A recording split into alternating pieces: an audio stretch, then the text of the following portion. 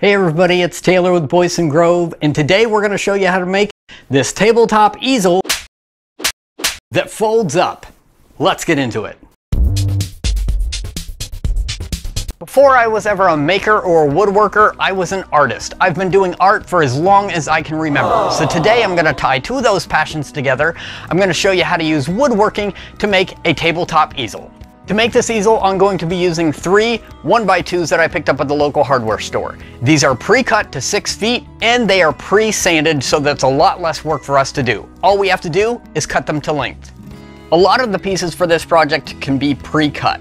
I'm going to start out with 6 12-inch pieces, 4 14-inch pieces, 2 7-inch pieces, and 2 9-inch pieces.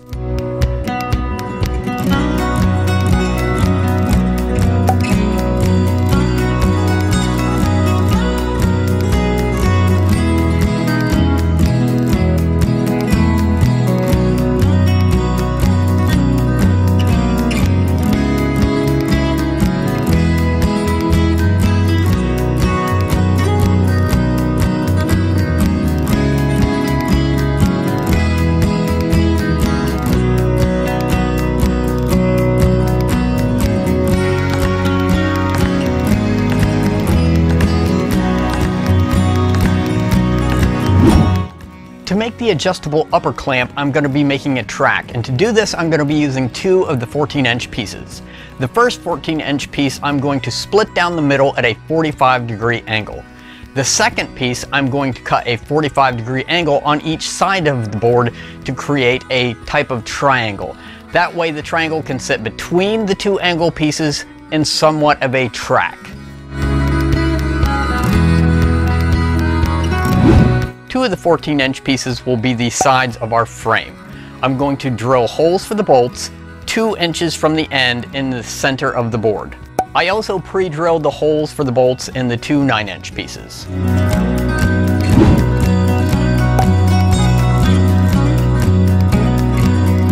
I'm using both screws and glue for my assembly, but this is kind of unnecessary. It's a bit of a belt and suspender situation. You don't need to use both if you don't want to. To prevent any cracking or splitting in the wood, I'm making sure to pre-drill and countersink all the holes for the screws.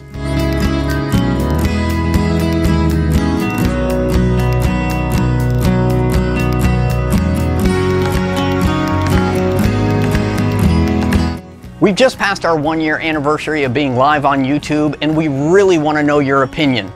Are there certain types of projects that you would like to see more of, or are there certain projects that you would like to see us tackle? Just let us know in the comments below.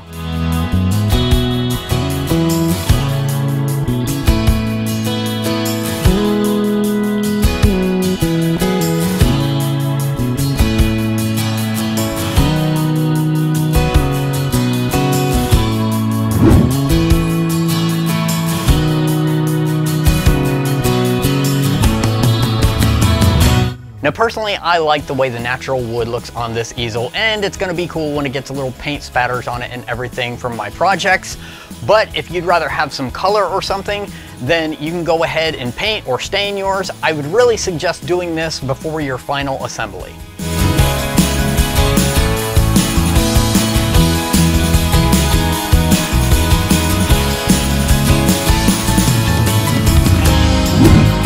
For the pivoting parts, I am using 1/4-inch bolts with flat washers and lock nuts. When attaching the pivoting parts together, I made sure to put a flat washer in between the 2 pieces of wood. That way it'll pivot nice and smooth without the wood binding up. I made sure to only hand tighten the lock nuts for each time that I was trying it out. That way I could easily disassemble it to make adjustments.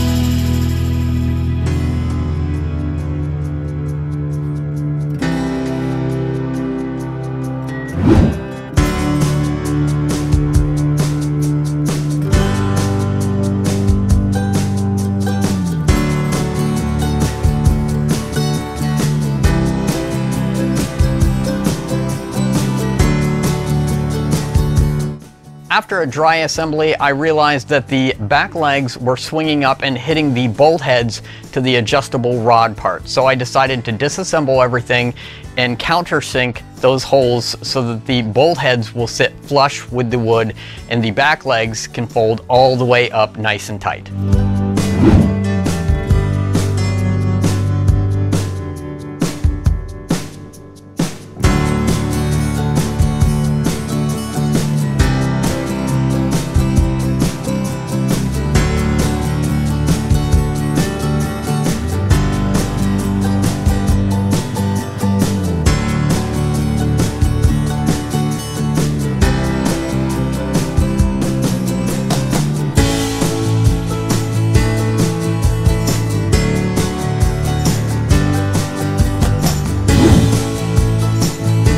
As an afterthought, I decided to use some magnets to hold the legs in place.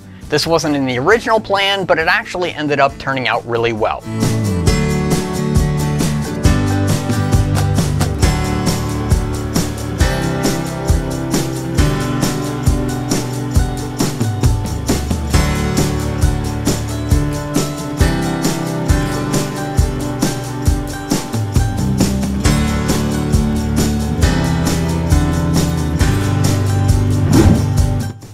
The adjustable rod part, I am using a 3/8 inch dowel that I picked up at the local hardware store for about $2. The dowel that I used fit so tightly that there was no need for me to use any glue or attachments.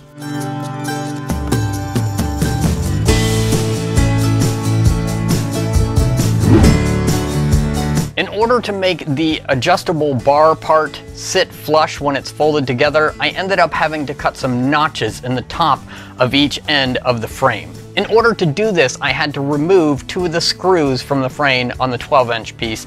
I later replaced those screws with a little bit shorter screws. I also ended up having to notch out the track that I built for the dowel to sit flat.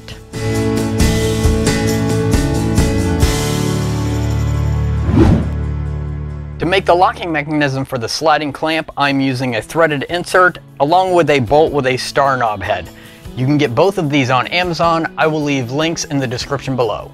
To keep that top clamp from shifting or wobbling around, I made sure to put the track pieces really close together. But in doing so, I didn't leave enough room for that adjustable bolt to slide down in the middle between the 2 pieces. So to fix this, I just use a straight edge with a sharp blade to cut off the very edge of each track and left just wide enough gap for that bolt to slide down in between the middle.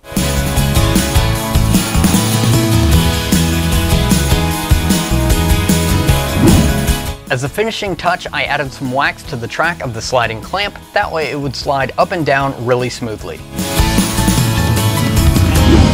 To keep the easel from sliding around, I put a couple feet on the bottom. I ordered mine from Amazon. I'll make sure to leave a link in the description below.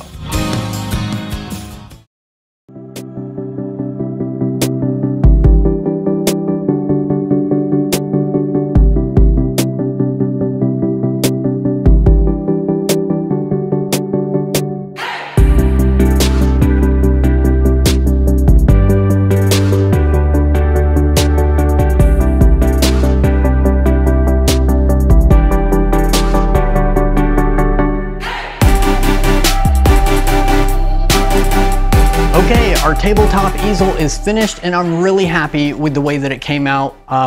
There were a few things that I added along the way that I wasn't expecting to, and they made a really big difference in the functionality for this.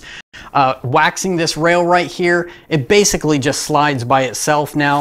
It's so nice and smooth and easy to work with. Another idea that I had along the way that I wasn't expecting to do was making it so that all this sits flat and adding those magnets. They hold nice and tight, keep it all nice, sleek and thin so you can put it behind a doorway or under a bed when you're storing it. Really nice feature. Wasn't expecting to do it, but it really came out nice. All in all, this wasn't the quickest or easiest project, but I really enjoyed doing it, and it was a definite learning curve with how to figure out all the functionality of this and make it as nice and compact as possible. If you enjoyed this video, make sure to like it. If you want to see all the other projects we've done or that we're doing, make sure to subscribe and hit the notification bell. And we would love to hear in the comments below what you thought of this, or if you have any ideas of how to improve this easel, make sure to leave them in the comments below. Thank you very much for watching, be safe, and have a great day.